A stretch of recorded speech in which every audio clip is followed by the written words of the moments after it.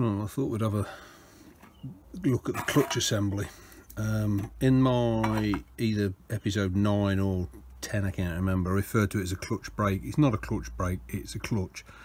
You can't brake a spindle that's got a screw fitting for the chuck, which is we've seen mine has. So the main elements of it, once we've taken away the outer casings, which we looked at in the previous episode 10, you've got the driven pulley, which sits on a pair of ball races, and they're spinning on the shaft, which we looked at earlier. You've then got the pulley sits over this. This is sitting on a spline on the drive shaft, which is that. So that bit sits there, and the pulley's whizzing around driven by the motor. The motor's doing 600 RPM. There might be a small gear change because the drive pulley on the motor is about that size and this is near enough twice the size, so there's a small reduction there. So let's say this is doing something in the region of 400 RPM, and then you come out of there and you go through the gearing on the headstock. Maximum speed on this lathe 600, lowest I think is something like 20, might be lower than that. Shoe, we don't need that. I've checked the bearings, they're in pretty good nick, not well lubricated, and for all intents and purposes they're sealed behind all this lot. So whilst there's an oil feed to them via an internal cavity in the shaft and a hole, there's not a lot of chance of dirt ingress, and by the feel of them, they're pretty good. So stick that out of the way. Now I will at some stage have to measure the internal diameter of that pulley, which is what connects up with this piece. The way I am making this up as I go along, because never taken one apart before. The way I understand this operates, that section moves. It's on a pair of pins. One of the pins travels through here, and there's the other end of that, on which is basically a rack form. So as that pin moves in and out, that rack form transfers to a pinion gear, and the pinion gear, as it's rotated, operates basically a limited movement cam, and that cam is what's shifting this open and closed. Now until I've had to taken that apart, I don't know how much movement there is. I doubt there's much. You know, if you said it moves 10 thou on diameter, I would be surprised that it was that much. There is an adjustment mechanism, if you bear with me.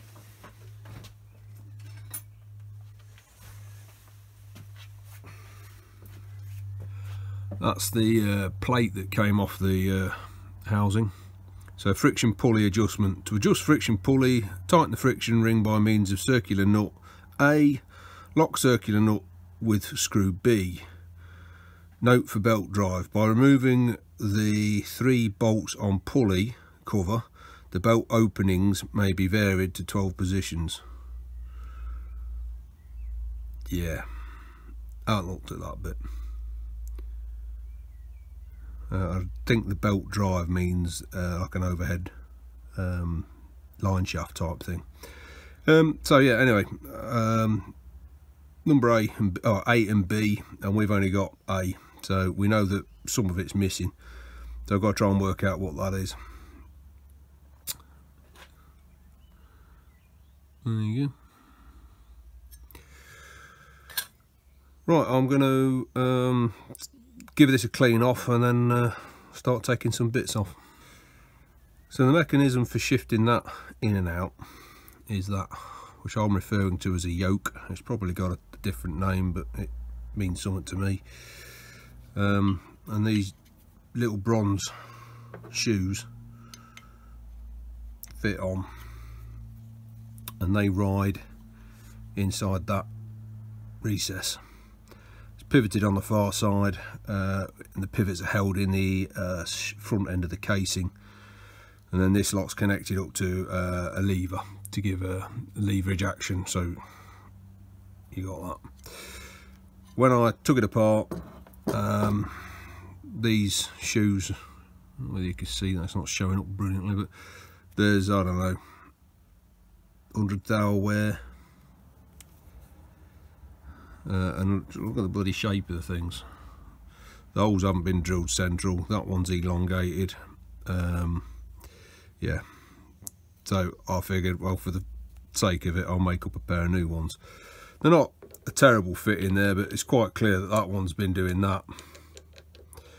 So that was where I left off the previous video. I cut myself some blanks. These are going to fit in there. There's a, I think it's between 5 and 6 thou clearance on it. That collar's slightly tapered. Now I could put it in the lathe and bring it back to parallel, but I'll be honest, I don't think it's worth it. You can see I've left material here. What I'm actually going to do is scoop out the inside of that so that they seat better, which will give me a bigger surface area here than they had. Yeah, so that's one of the jobs today, is get them scooped out and then drill the holes so that they're a nice sliding fit on the yoke.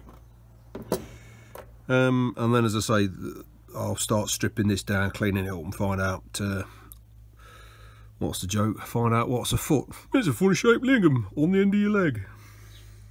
We won't do any more Monty Python sketches for a while, much as I like the guy.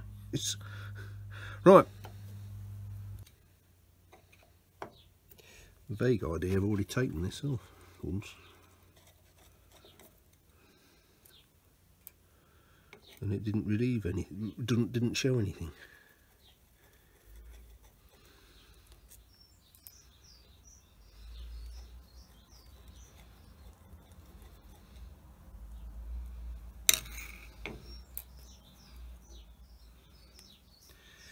No, it's just a retaining ring.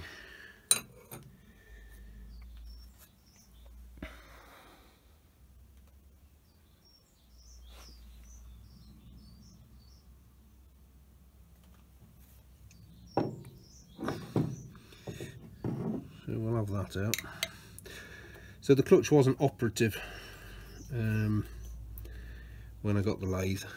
It was permanently engaged. Now, I don't know whether that had been set like that because they buggered about and couldn't work out what to do. So that's like a nut.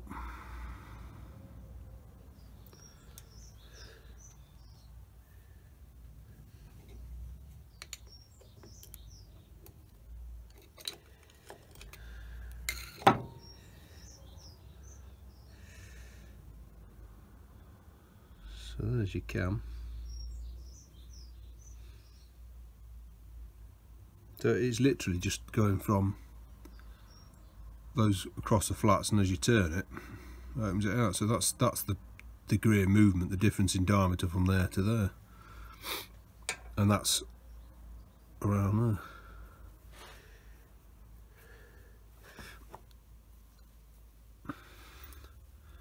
I would have thought that that lot will come off. There we go. You can only go back the right way round, so that's that end.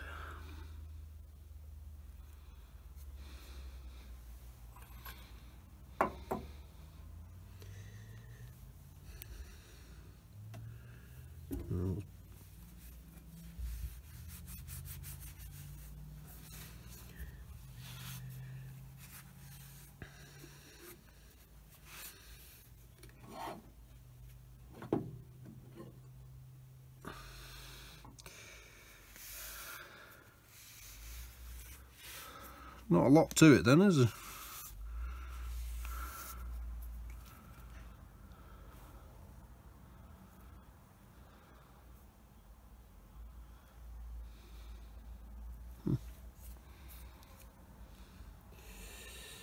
Could do a mark in that so we know which which way round it went.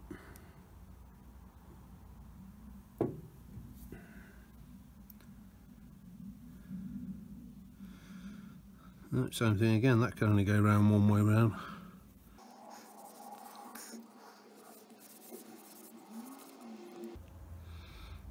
And the little followers, and they must be just some of the hardened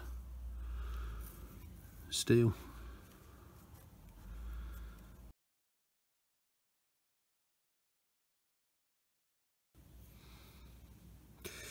Well, that's an interesting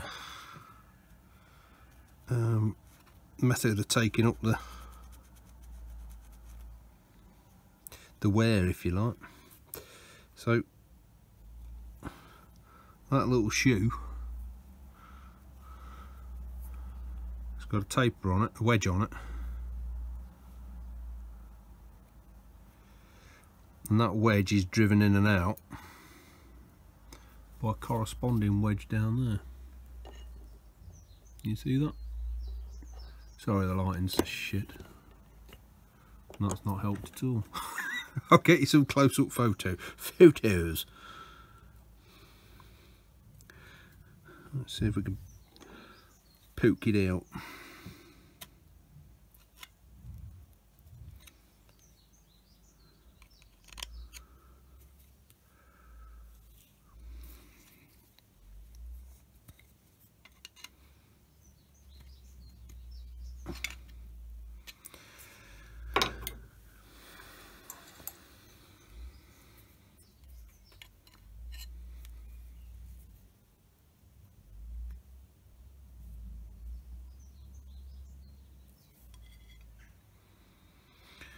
There's a little tiny key in there.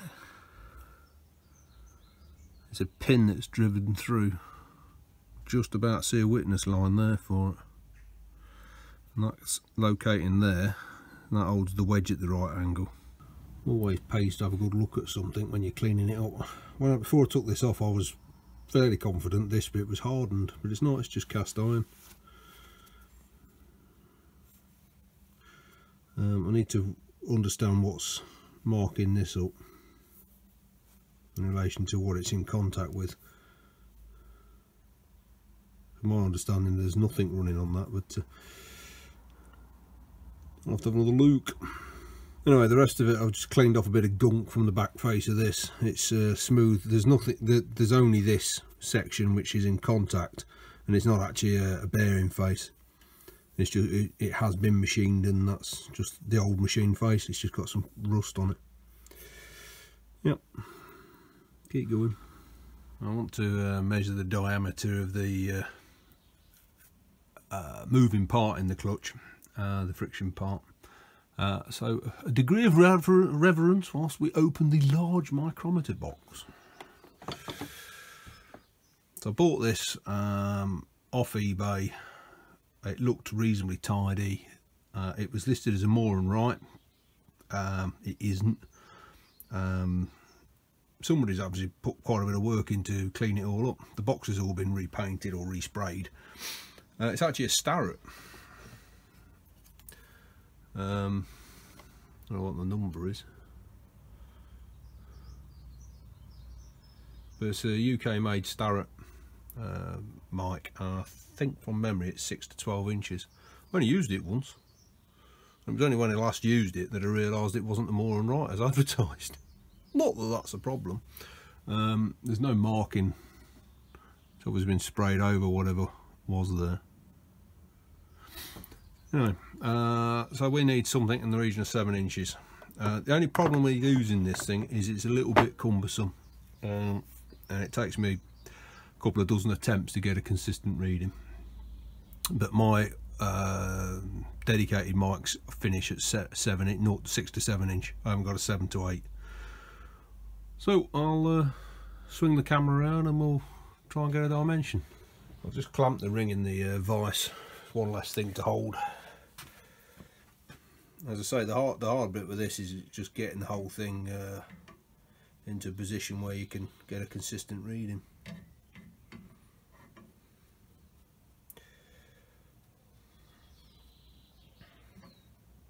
It's in a really nice well, no, that's a lie. I've seen a tatty and yet perfectly functioning metric set of micrometers. I think 50mm up to, or naught all the way up to, I think 350, so 14-inch.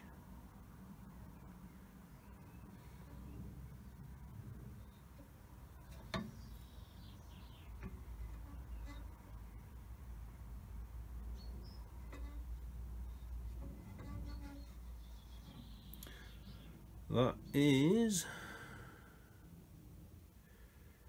7357.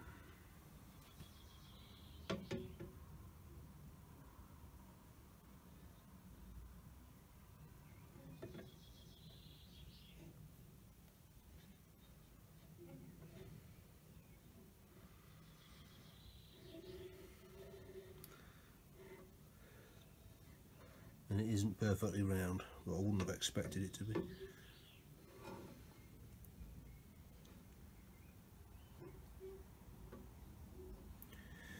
I mean, I would expect that when that is expanded, the movement is going to be on this top half, so the diameter there would be different to the diameter there.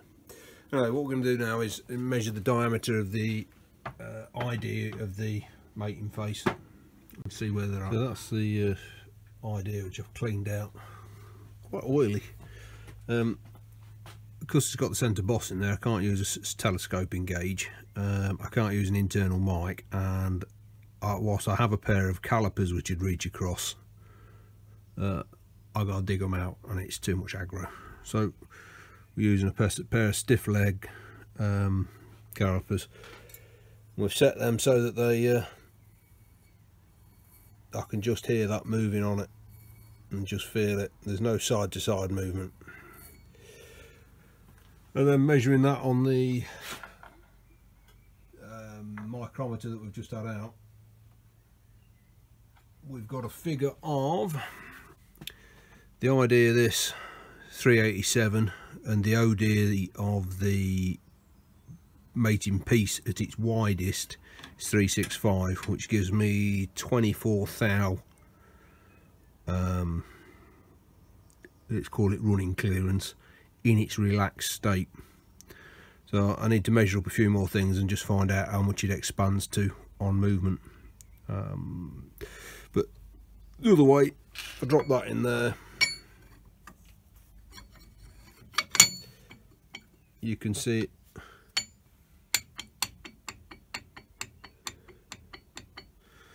There's a bit of movement, but there has to be anyway for it to work. So I've got to work out now how much expansion it gives, and then take it from there.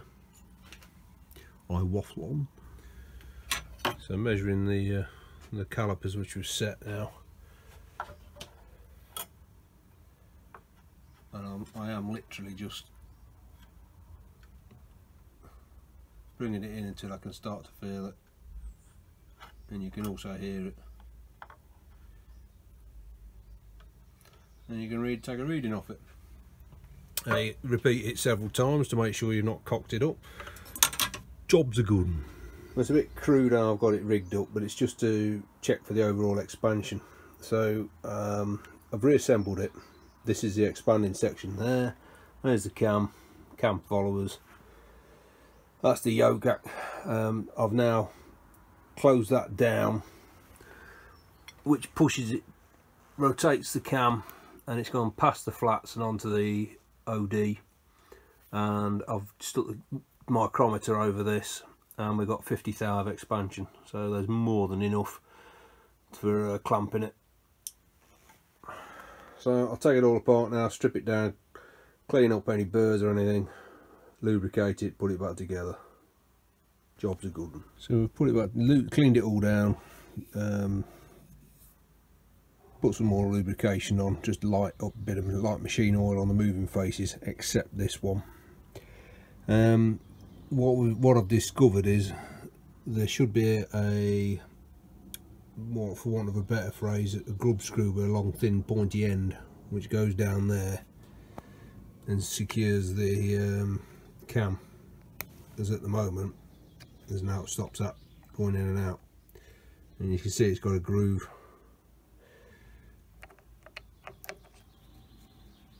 I've actually gone back through and checked the footage, and I didn't take it out, so I know it wasn't in there. And then the locking screw for this. So I've got to determine what they are, and then see if I can get something suitable. Otherwise I'm making up bloody screw fixings. Somebody's been into it before and not done a particularly good job looking at it. Anyway, we mustn't judge. Just grinding up a tool for the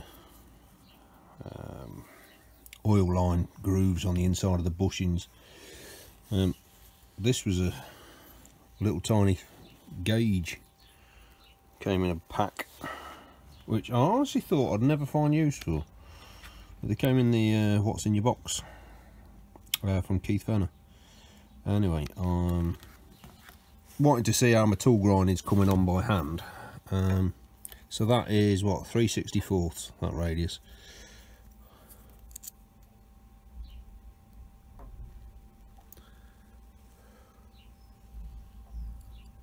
That's not bloody far off, is it? So I've just got to hone the top of it. I've done the sides. Again, you can't.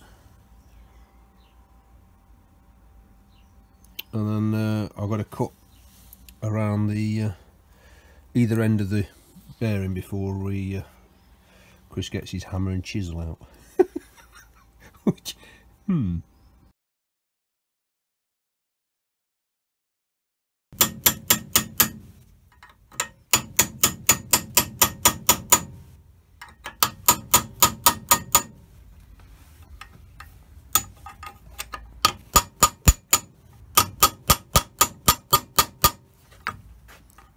It's not neat actually at the moment. I've never seen it done.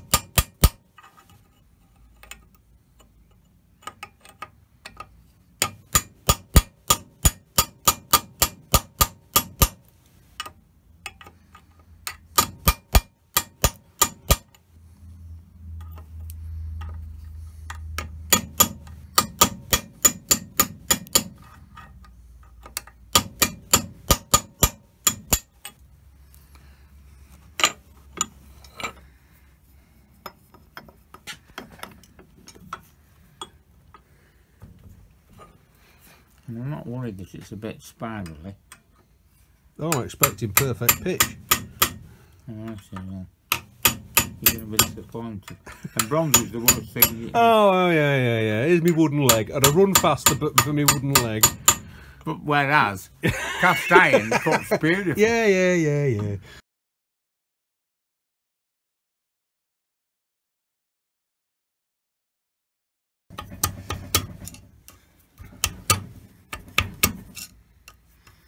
That is the end of a round file that's been dressed square, yeah? Yeah, but the thing was, it was a file with a plain section on it. Yeah, I'm with That's you. what I was looking for. Yeah. Because you can, if you haven't, you can grind. Yeah, you can take the teeth off the end. Yeah, otherwise, yeah. But they can't do that. I think it's an Holbrook file. This. But I finish it with a file anyway. Yeah. At the moment, you're just roughing out the material, aren't you? Yeah.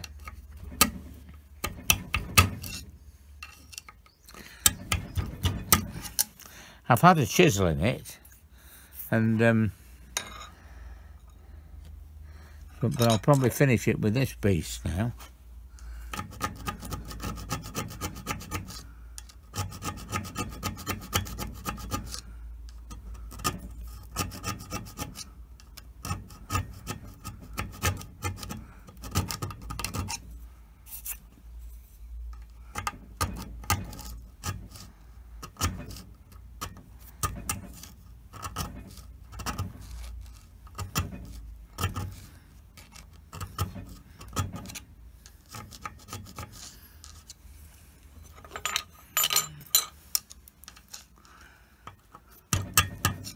And when that goes into the socket that it fixes into, does it matter which orientation that grooves at? Bottom, top, left, right? No, what I would do is I would have the spiral one at the top. Right. Mind you, as it happens, it's not fed on the top at all. This, is No, it? it's fed from the middle. Yeah, so no, it inside. doesn't matter. Right. I've got a straight one and a...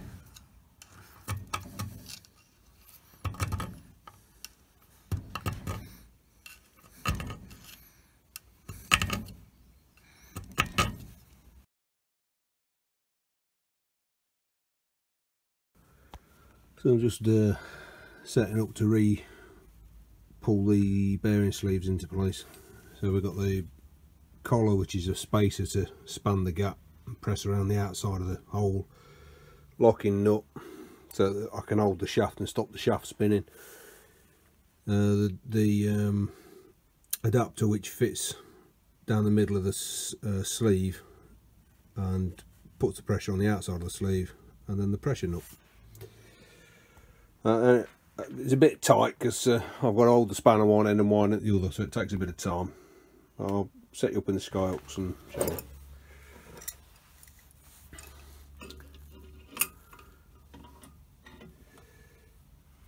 Now, I duplicated the sizing on the bearing to match the original one.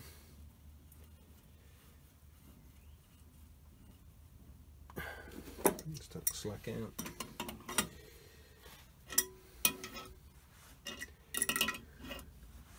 And it's a 2 thou interference fit. No great deal of pressure required.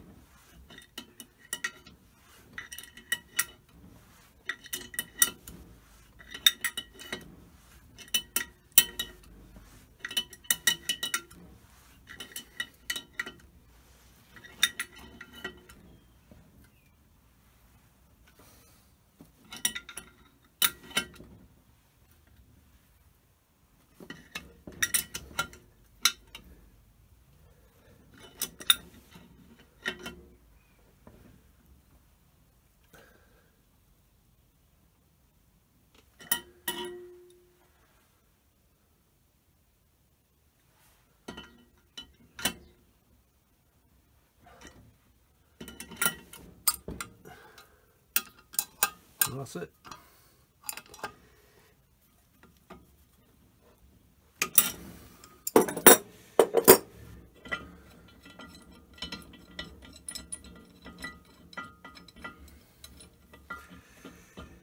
Probably not as exciting as a big hydraulic press, but I tend to quite like that method.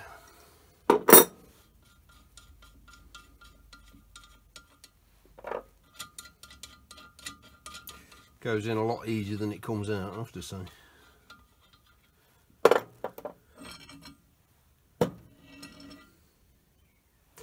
So that's the top hat bush. It just helps keep the bearing square and the clamping nut down the middle.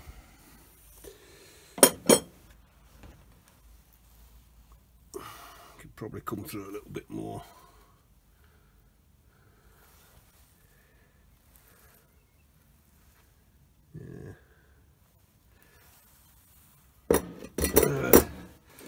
Pair of steel discs that fit, one there and one on the inside, so the end face of the bearing isn't doing anything.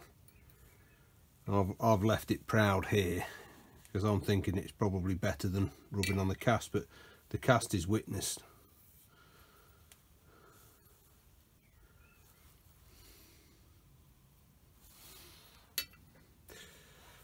So I'll just squeeze that through a little bit further. It's got another probably 10 thou, and then we're done. So there's a pair of these, they're like a wear shim, I assume, or they're hardened steel anyway, and they're set up with a decent oil groove all around them. And they sit either side of the flange, so one on the inside, one on the outside. I'll just take you out the hook so you'll see. So one of them sits, goes to the inside of that flange, so it's sitting on there and running on there. All I've done is I've rubbed them round on a diamond lap. There was some galling going on, showing lack of lube. They're not brilliant. I'm actually wondering now whether my time might be better spent digging out the surface grinder. And the degree of wear is a couple of tenths kind of thing. It's a witness more than anything. The galling was not very deep, but a bit there and there.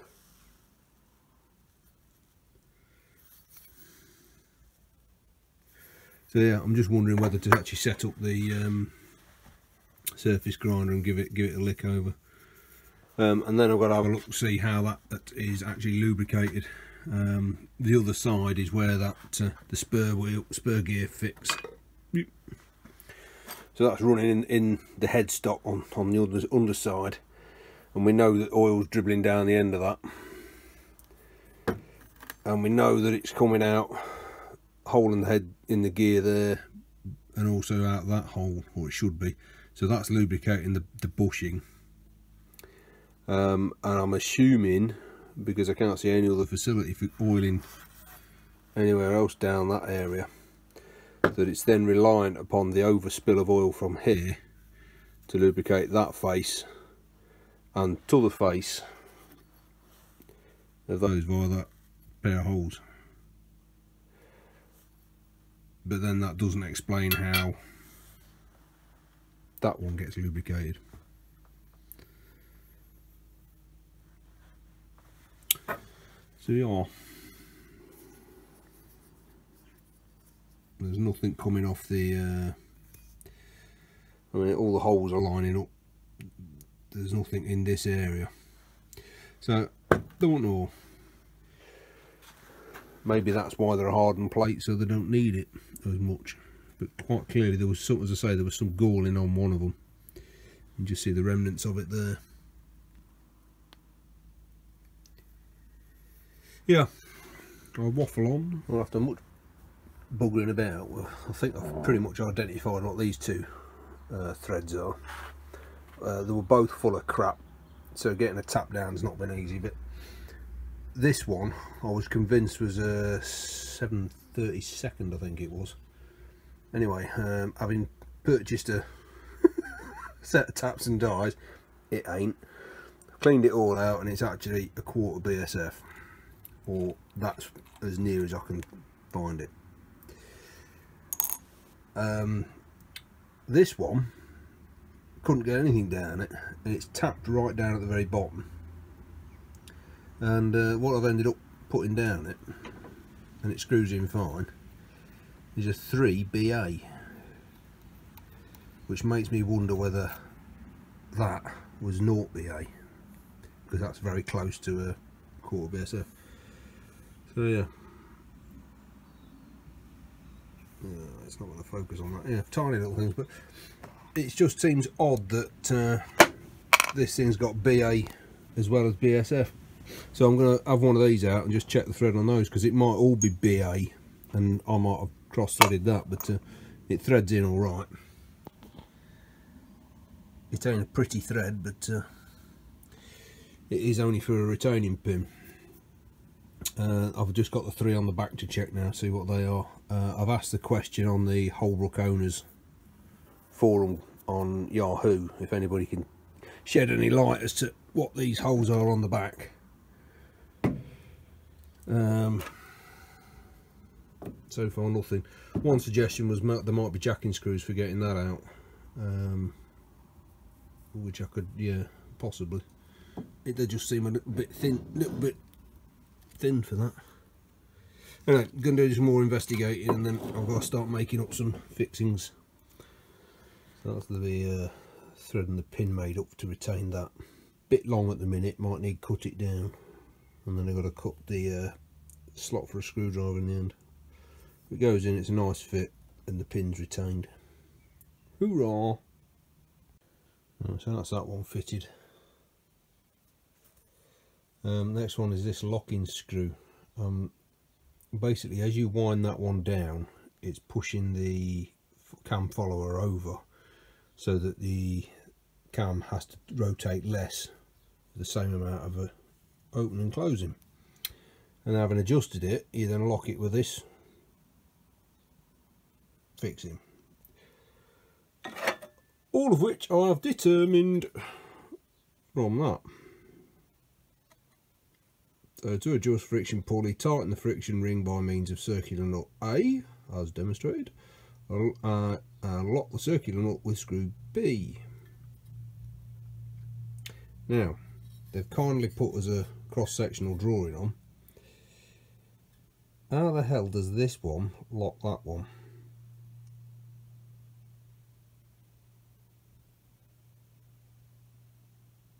It do look like it's on a shoulder, so I'm going to have that out again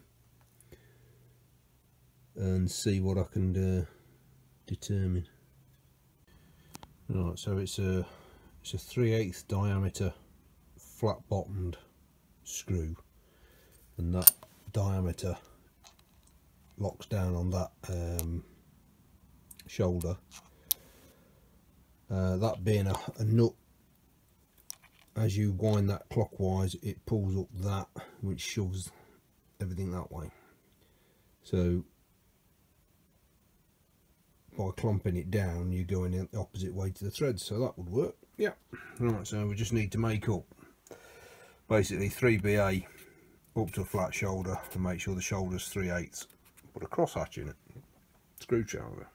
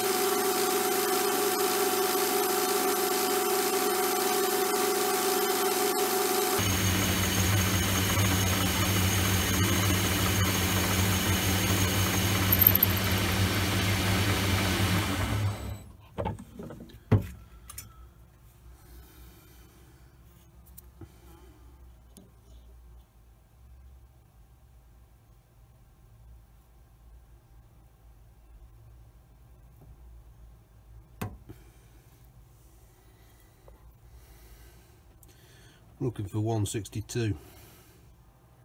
So half a thou. I don't think that'll be a problem.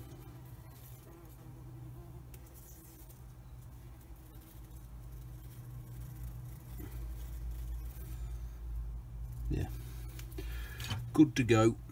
The material's 01 tool steel or drill rod. Not that I'm going to harden it, it's just that it's a decent quality steel for making a fixing out of. Just let the bumblebee go.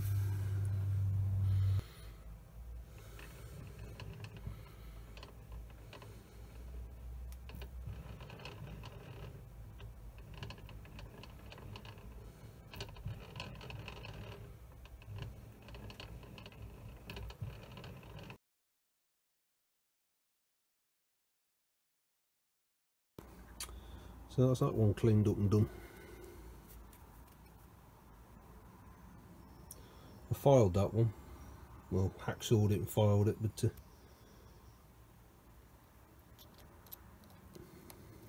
thought I'd try something different on that one.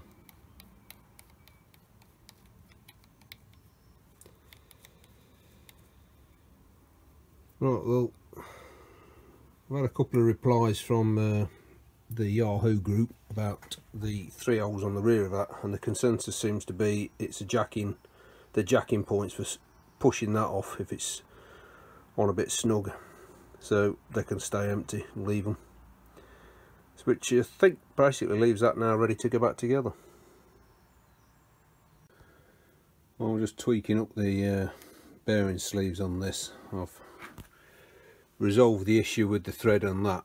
The actual oiler threads are pretty well chewed up, so I've cleaned them out and tidied them up with a file. I'm actually going to replace them with a slightly bigger oiler. I had then another issue, not sure how I arrived at it, but I'd made that collar there 80 thou too long, so I've actually pulled the bearing out, machined the inside face of the collar away and then pushed it back in.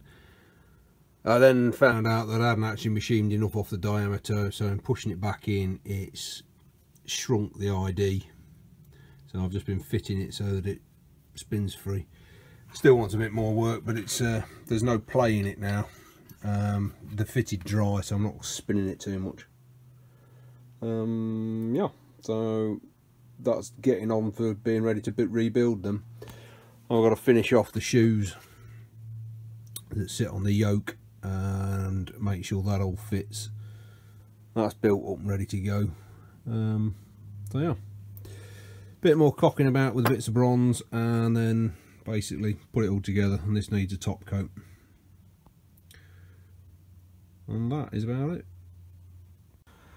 Well, I just finished machining the replacements for these, which were the shoes that go in the clutch. I don't know what you call that, yoke or actuator. Can't find the other one. Let's see if you can't see that very well. You can see the wear on the original. What I was trying to do was make them more of a horseshoe shape so they wrap around more. However, when it comes to assembling the thing, there's no float that way beyond, I think it's about 1/8 of an inch, so I can't come down below the centre on one side, so I've made them slightly offset. So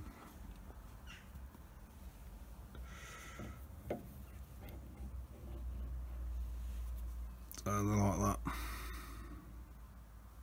They're a lot better than they were. They're not as good as I wanted them, but they will do the job. So just got to go around and deburr them around the edges, and then that's the next bit done. I think that's about it on the clutch for rebuilding it. Somebody asked the question, was there a break with this? And there isn't, as best I can see. The only way of my understanding of how it's operating, if you disengage it and take it past that disengaged position, you're basically forcing this assembly onto the back of this hardened plate, onto the cast frame that goes that side, and in the process of doing that also pushing the gear into the receiving gear of the headstock, which doesn't seem appropriate. So no, I don't think there is a brake on it. I think it relies on the friction through and the gearing through the headstock to slow it all down, which would make sense.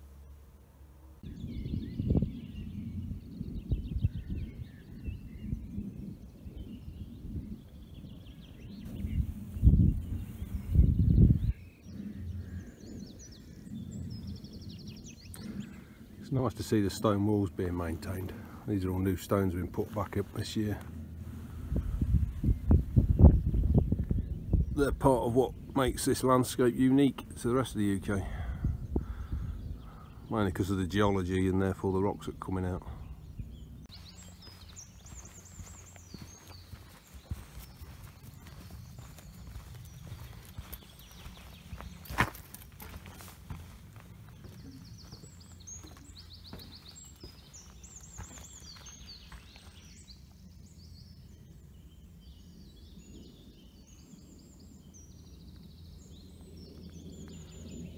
There's a population of a couple of hundred red deer in amongst this forest area. You don't see them much in the daytime, very rarely, but because the cover's so thick. Winter time you tend to pick them up because they're on this these grassier bits grazing.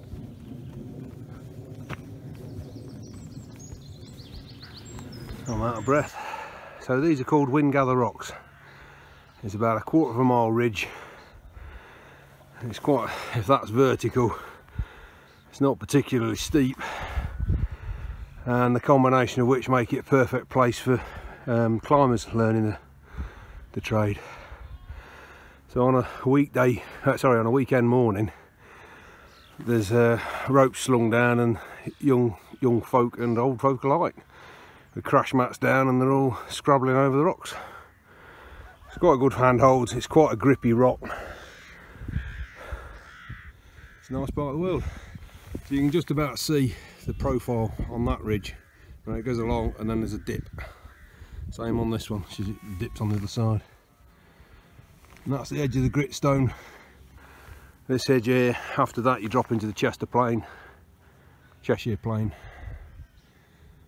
Can't quite see it, but just over that ridge you got one of the first radio telescopes, a place called Jodrell Bank. On a clear day you can see the telescope, and if you watch very slowly you can see it rotating. I love it up here when there's had a good dump of snow. Get some lovely landscape photography. And as you might be able to hear, we're on the flight path for Manchester Airport, which is out of view in the fog or mist. That's the largest face. That's about 45 feet. A little bit more steep, and they do a lot of abseiling off it as a training exercise. The dog was sat on top for scale. So that's update for this week. Lot of painting, a lot of cocking about, machining things to find tolerances, and then fitting them later. I can't really build the clutch up because it makes it too heavy to lift up into place to then bolt it onto the headstock, so I'll probably build it up once the headstock's on. An update on sort of the Patreon and the subscriber support. Subscriber base is growing nicely, not perhaps as fast as I'd like, but I'm adding 25, 30 a month, which is great. The more you guys can do to share and point people at the videos, the better, because it all helps. I've got one Patreon, thank you very much. I shall be dropping you a line in the next day or so. And I've got a couple of guys that have supported me via the PayPal donations, which is great. They've made a huge difference, and I think I'm 75% of the way towards getting the TIG system sorted out. It's my birthday next week, so I'll probably make up the balance, and that'll be my birthday treat for this year. Other than that, yeah, let's just keep chipping away at this. Once the clutch is out the way, whilst I've got a bit of time, I might have a tidy up in here and make a bit of space, and then the next job's to bring in the it's either going to be the gearbox or the saddle assembly. Not sure which I'm going to do first, both of which are in a pretty poor state in terms of covered in crap and rust and whatnot, but I really do need some space to clear them. Having had a quick look at the gearbox, there's lots of bits. So yeah, thanks for watching, hope you enjoyed it, and try and get something up next week. Cheers all.